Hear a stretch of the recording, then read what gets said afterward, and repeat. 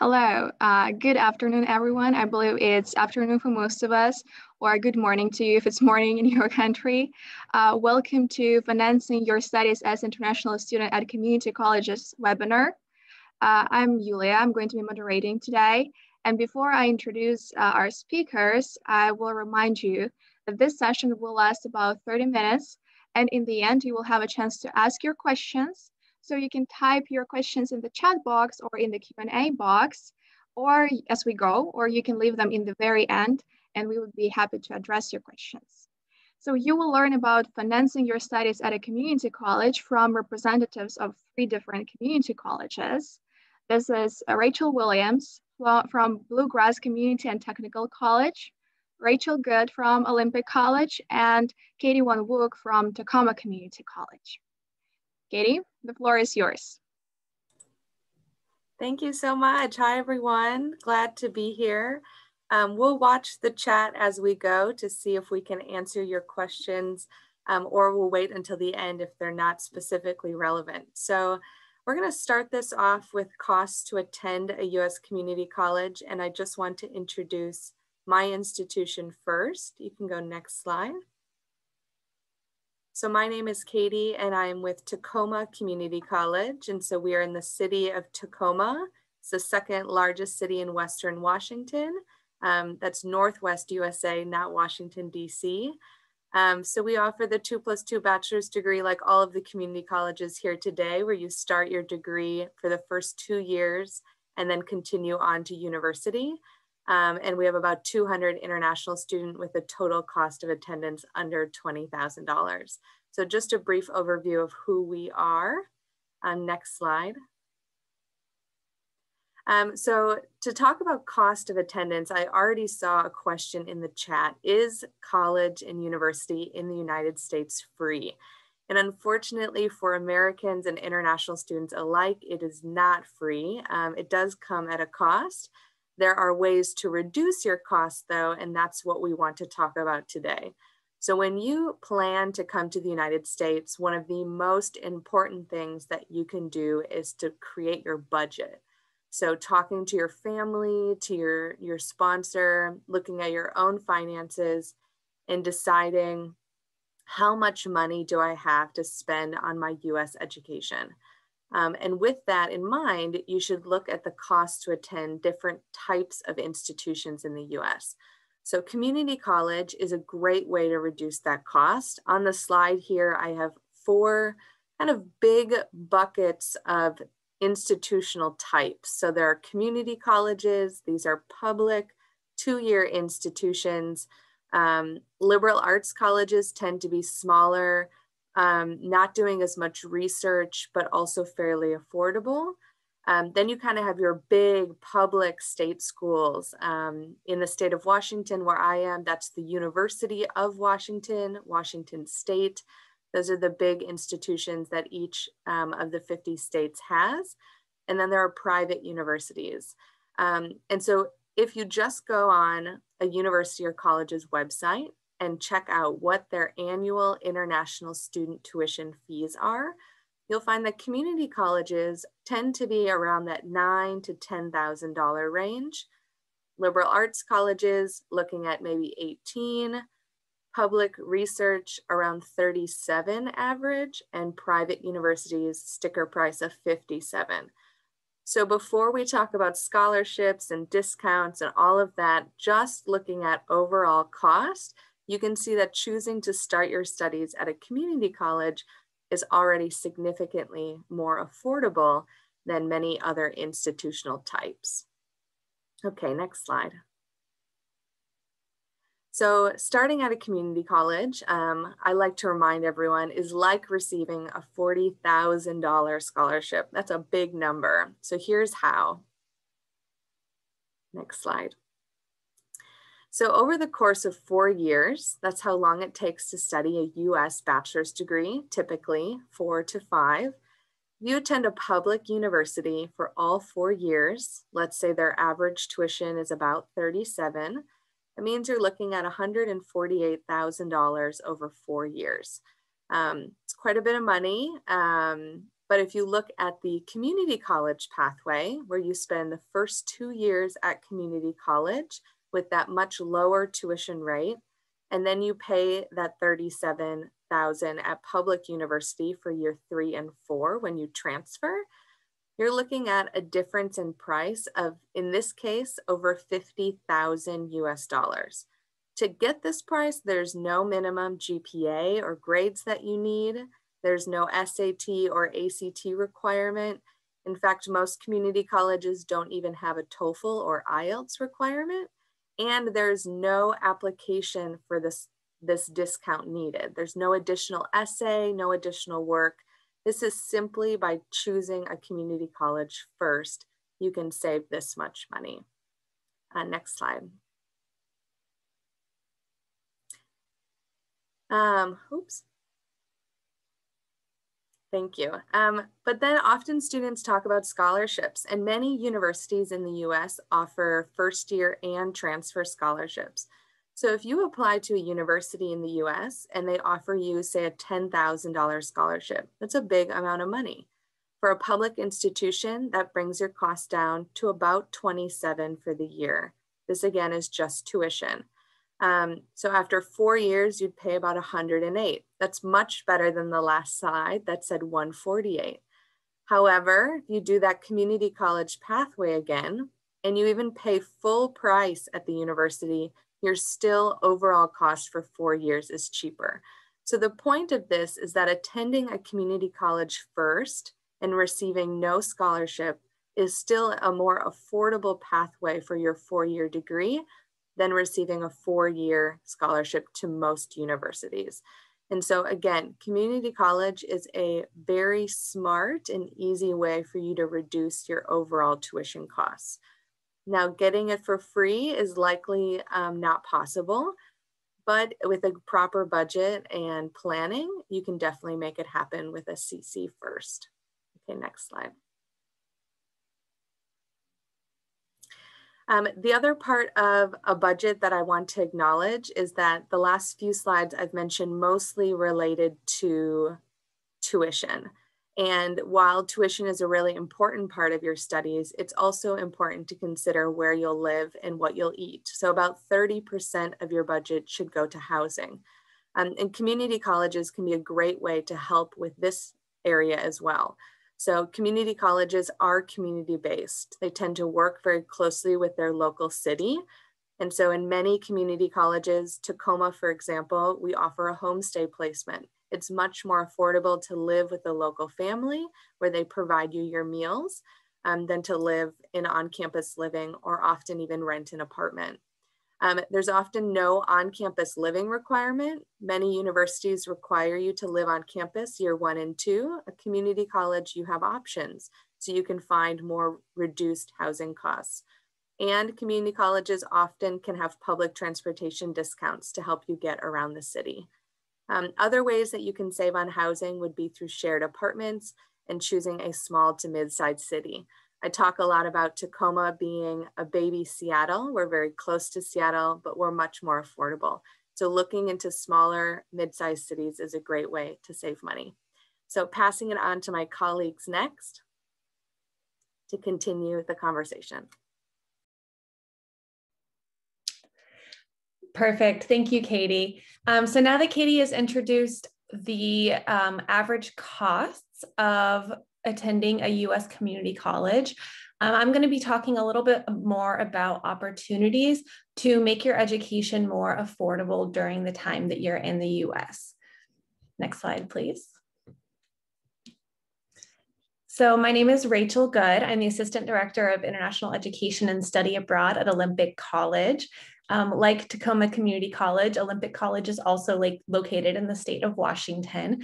We are in a city called Bremerton, which is right across the Puget Sound from Seattle. So again, close to Seattle, we have over 70 different associate degree programs and guaranteed transfer into about 20 different partner universities. So we have an excellent programming for international students, and our students get to transfer to really great universities across the US. Next slide, please. So today I'm going to be talking about 3 different ways to make college more affordable during the time that you're in the United States. There's a few different ways that you can do this. One is through scholarships. Scholarships are going to vary based on institution. I'm going to talk about some of the scholarships today that are available at Olympic College, but it's going to be important when you're talking to the representative at the college you're interested in. Ask them about scholarship opportunities because they do vary based on institution. I will tell you a little bit today about scholarships that are available to students at Olympic College. I'm also going to be talking about on-campus employment opportunities. International students can work on campus part-time typically. Again, this varies a little bit by institution, but most institutions do have part-time jobs available for students. That's a great way to earn a little bit of extra money, for your tuition and living expenses during the time that you're studying in the United States. And another option to consider is outside funding. So, there are scholarships, grants, loans available to international students as you're looking at your options to go and study in the United States. And Education USA is going to be a really great resource for you to let you know about opportunities that are available in your country. So I'm going to talk a little bit more in detail about each of these opportunities now. Next slide, please. So just to give you an example of some of the scholarships available at Olympic College, we have scholarships available for our current students. So that means that when you're first applying to Olympic College, there's not going to be an opportunity to apply for scholarships. You'll have to apply, you'll be accepted, you'll come to Olympic College, you'll begin your studies, and during your first quarter of your studies, you can apply to scholarships through, here at Olympic College, it's called the Olympic College Foundation. Other schools, might have their own organizations that manage their scholarships. This page here is just an example of some of the scholarships we have available. We have about 250 different scholarships available for students, and the average award that students get is about $2,200 USD. So, scholarships are competitive. You would apply, you would write an essay and submit your transcript, your academic record, and kind of explain why you might deserve this scholarship, why you're a great candidate for this scholarship. There's ones for students in particular programs of study, for example, students studying in the nursing program, or students involved on a sports team like the basketball team or the track and field team. So there's a lot of different scholarships available based on your own individual background. We do have workshops available for students. Usually the school will help you as an international student about how to apply for a scholarship, how to have a competitive application, how to write a great essay to tell your story and explain why you deserve a scholarship at that institution. Next slide, please. Another option is on-campus employment opportunities. Just to give you an example, at Olympic College, students can apply for an on-campus job working up to 18 hours per week. The salary for student employees in the state of Washington is $13.69 per hour. So that can give you an opportunity to earn some extra money while you're here on campus. If you find a job, we have an online database of jobs that are available to students. You find a job you're interested in, you can apply for it. And then the international office will help you to, apply for a social security number, which will authorize you to work legally in the United States. Again, these are jobs through Olympic College or through the institution that you are attending. And, they're on the campus. So you wouldn't, necessarily be able to go off campus and apply for any job, but on the campus, you can apply for jobs. We have jobs, for example, available in our campus bookstore, IT department, child care center, in our international office. There's lots of great things available for students. Next slide, please. And again, so this option for outside funding, loans would be money that you borrow from maybe a company or a family, a friend, a sponsor that you would ultimately pay back after you complete your education. Grants are usually government provided. That's money that you wouldn't need to pay back. scholarships are usually provided by a private company or maybe a nonprofit organization, also would not need to be repaid at the end of your education. Again, these opportunities are going to vary a lot by the country that you're in. So I would recommend reaching out to your local Education USA office about loans, grants, scholarships that might be available in your home country. All right, so thank you so much. I will now pass this on to my colleague, Rachel, who will continue this conversation. Great, thank you. So my name is also Rachel, and I actually represent University of Kentucky. We are the transfer partner for Bluegrass Community and Technical College in Lexington, Kentucky. And so I can talk a lot about the second step for students who start and do their first 2 years at a community college. What comes after when you're looking to complete those next 2 years? So Bluegrass Community and Technical College and University of Kentucky are both located in Lexington, Kentucky, which is in the southeastern part of the United States. And their campuses are actually right next to each other. So if you go to Bluegrass Community College, you become very familiar with the University of Kentucky's campus, because housing for students, if you do choose to live in a residence hall, is actually on the University of Kentucky campus. So there's a lot of interaction between the two campuses, even during your first 2 years when you are a student at Bluegrass Community and Technical College. So you're kind of getting the best of both worlds. You're a student in the 2-year school, but you're also getting the experience of being at a large state university without the tuition prices. So there are many programs of study at Bluegrass Community College. And in the programs of study, there are over 30 degree pathways to continue your studies seamlessly at University of Kentucky. And today, I am actually going to be talking about funding the last 2 years of your undergraduate. What kind of funding opportunities you should be looking for when you finish up those 2 years at the community college, and you are then going to look for opportunities at 4-year schools to finish those last 2 years. So as my colleagues told you about in a lot of detail, there are a lot of really serious financial advantages for doing your first 2 years at a community college in terms of the savings that you'll get. But then you have to think about, well, okay, how am I going to finance these last 2 years? And I'm going to talk about kind of 2 types of scholarship opportunities that you should be on the lookout for when you are looking to finance those second 2 years at a 4-year university. First of all, most of the scholarships I'm talking about are merit-based aid, meaning that these are based on your grades. So your first 2-year grades, the grades you get during your 2 years at the community college, are very, very important. These are what's really going to identify you as being a strong academic candidate who deserves financial aid for your last 2 years.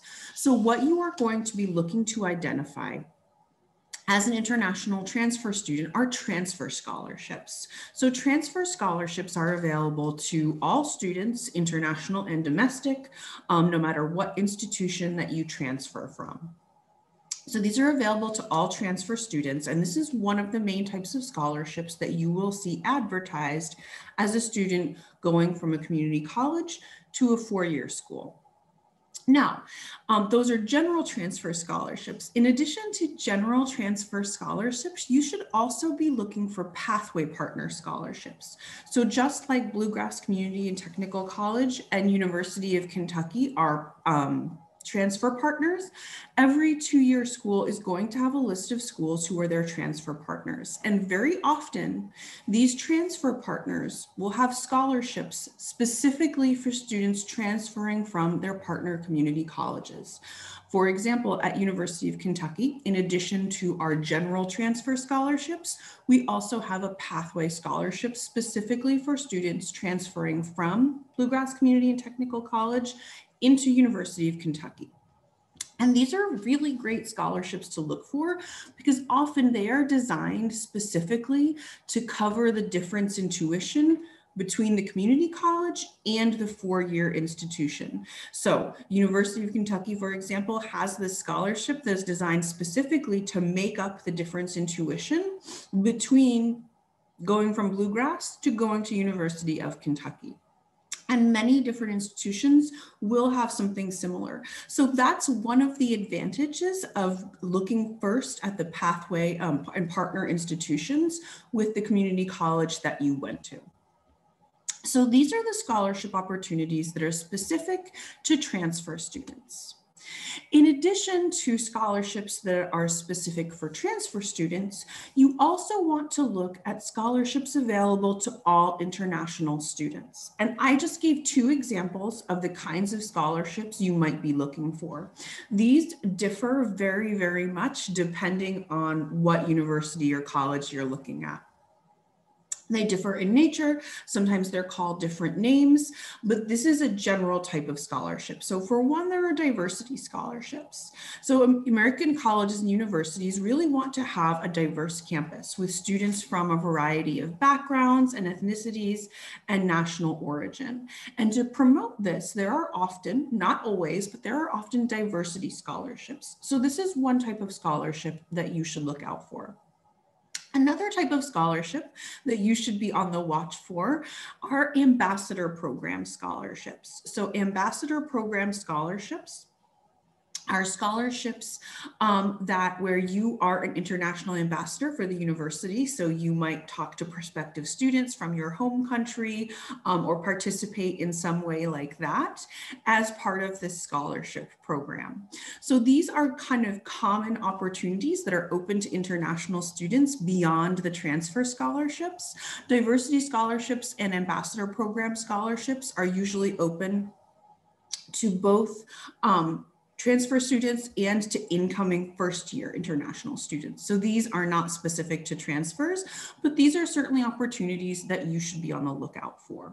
These kind of scholarships are more likely to require separate application materials. So you need to be prepared to write an essay, to do an interview maybe, or something like that. So you should be prepared to go beyond your application materials if you are applying for scholarships and any kind of funding at four-year American universities. So how do you find out about these opportunities? Whoops. The first person, the person you should really be in contact with first is your transfer advisor at your two-year institution. Any two-year institution you are at, you are going to have transfer advisors whose job is to help you with the process of going from finishing your two-year degree to figuring out where you want to finish the rest of your of your four-year degree for your last 2 years. That person is going to be an invaluable resource about the kinds of scholarships you should be looking for and you should be able to find, especially at four-year universities that have pathways and official agreements with your two-year college. Also, doing your own research online in colleges and universities you're interested in and reaching out to talk to international admissions at four-year institutions excuse me, is something that you should definitely do. I talk to students from international students from Bluegrass Community and Technical College all the time. They reach out to me with emails. We'll have a Zoom discussion maybe, and they want to know about the process of applying for some of these scholarships at University of Kentucky when they are ready to transfer. So someone from a four-year institution is also always going to be happy to talk to you about the kinds of opportunities for financial help that are open to you. And my last piece of advice, this is my most important piece of advice all throughout the process of your applications and applying for scholarships and applying for admissions, is stay organized. Do not miss important deadlines. Very often scholarship deadlines are different than admission deadlines. They're usually earlier because scholarships are more competitive. The worst thing is when I have to tell a student who's an amazing student and who's really excellent and deserving, well, I'm sorry, you can't even apply for the scholarship right now because you missed the deadline. And we aren't considering anyone else because we have so many applications. So staying organized is one of the most important things you could do in your search when you're searching for that 2-year institution, when you're searching for that 4-year institution to finish your degree, and when you're searching for scholarships. So this is what's really going to allow you to maximize all of your opportunities. And so that's it for me. And I think we probably have time for questions. Great. Yes. Thank you so much for the presentation and for the advice. We do have quite a few questions. We'll try to address as many as we can. There's a quite specific question from Tamo from Georgia, as I understand. So the question is it possible for me to do mobility from the Georgian Technical College to American Community College? And what will I need for this? If anybody can take that. So I can speak kind of generally about transfer admissions from international universities to a 2-year school. So what you might need to do is you might need to get your credentials evaluated. If this is a school that admissions with a certain community college are unfamiliar with, they might ask you to do, it's something that you unfortunately have to pay for, but to get your credentials evaluated. And this will let them know exactly what kind of classes that you took. Right, so this will let them know if there are any classes that you took will apply towards your degree at the community college. So that's something that's usually pretty specific to the school that you're applying for and what they require and the school that you're coming from. If you're coming from a school where they've had students before, the process might be a little bit easier. But I don't know if Katie or Rachel could speak to that more specifically. Yeah, I think it really depends on how much schooling you've already done. So a community college is able to offer that year 1 and 2 of a bachelor's degree. So if you've completed a lot of those courses already, then we would talk to you about, you know, the general education classes for a bachelor's degree in the US, and possibly recommend that you transfer to a university instead, depending on what classes you've taken. Because we wouldn't want you to redo a lot of your education, but instead get credit for that and the courses you've already taken. So it would depend on your situation, but happy to take a look at that for you. Thank you. And lots of similar questions in the KIAS, whether it is possible to receive a fully funded scholarship at a community college. Yeah, so that's a great question. The scholarships that I mentioned that we're able to offer to current students at Olympic College are partial scholarships. At U.S. community colleges, you know, as we mentioned previously, because the costs are so much lower than university costs, unfortunately, I don't know of any opportunities for fully funded scholarships at U.S. community colleges. Again, you know, there's outside loans, grants, scholarships available that you can definitely look into, and Education USA can help with that. But the scholarships that we offer at Olympic College are partial scholarships. So you'll most likely get a percentage of your tuition funded, but you would still have to pay, you know, some costs out of pocket. Yes. Yeah, and related to, sorry, go ahead. No, I was going to say that's the same at Tacoma Community College. While we would love to support you fully, we unfortunately do not have full tuition scholarships, just partial funding and different awards that help support your education, but wouldn't cover the cost fully. Thank you. And related to scholarship, it seems to be a popular question, what does admission look for in international students' profile to grant the scholarship? Yeah, that's a great question. So there's a lot of different scholarships available.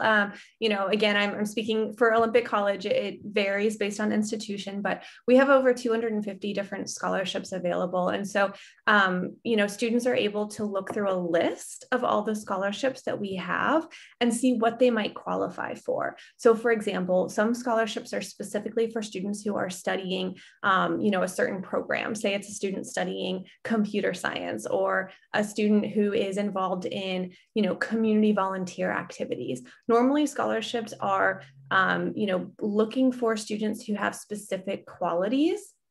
A lot of times it's based on GPA. So maybe you need to have at least a 3.0 or a 3.5 GPA. So you'll be able to look through all of the scholarships that are available and see what you might qualify for. And then you'll write an essay and explain why you are qualified for that scholarship. It's competitive. So, you'll be competing against other students to get that scholarship. And the advisors will read it over and, award scholarships based on your qualifications.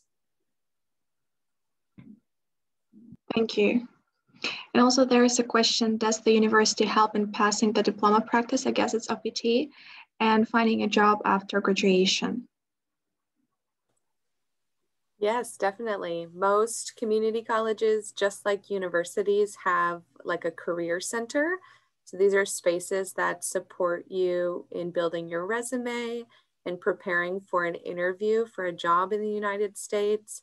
They also help connect community colleges. That word community is really important to us. It means that we're connected to the local city and local organizations and also businesses. And so the Career Center at Tacoma Community College and other community colleges would be able to support you in looking for jobs you're qualified for and preparing your application materials to be competitive. And I'm sure Rachel can speak the same at Kentucky. Universities are going to be able to do the same when you continue on for that bachelor's degree. Yeah, absolutely. Most universities have an international center or something that's the equivalent of that under a different name. They are really the experts. They can help you with all things OPT.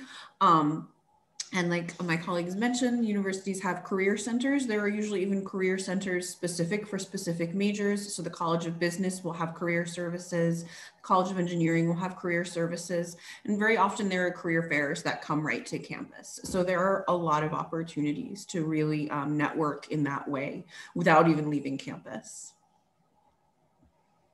Thank you. So it seems like we are running out of time, but there's one question that repeats a lot. So I'm going to ask it, whether you can defer admission at a community college. I think it might be related to the pandemic. Yes, definitely. Yes, definitely. I think, I think the individual policies will vary a little bit by institution, but across the board, I think absolutely, we totally understand, especially given the pandemic, situations have changed a lot, financial situations, family situations.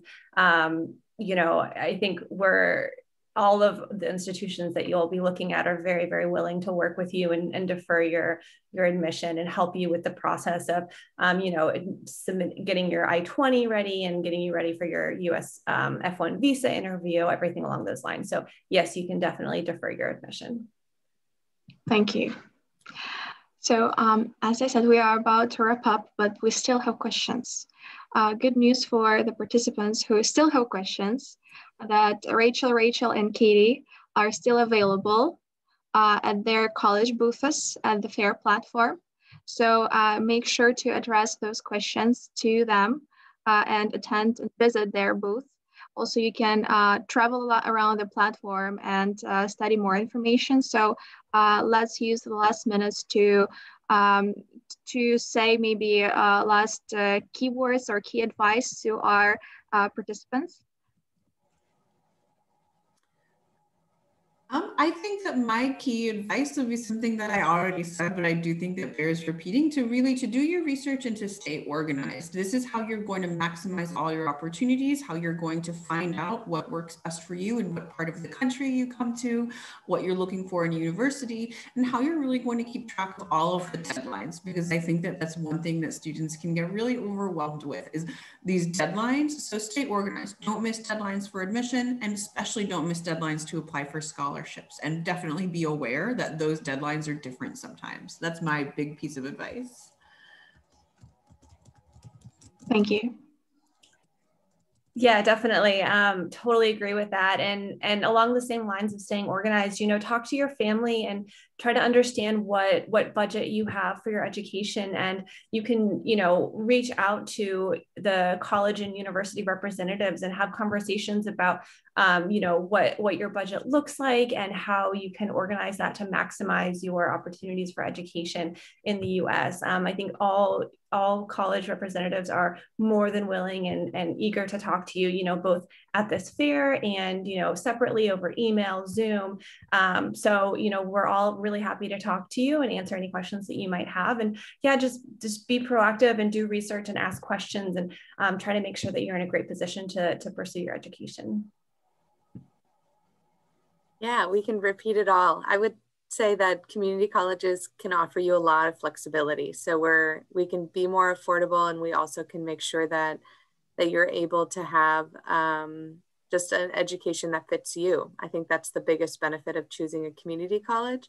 And so please let us know what your budget is, and we'll help you learn a little bit more about how to make that happen. Thank you. Thank you for the presentation and sharing this useful information.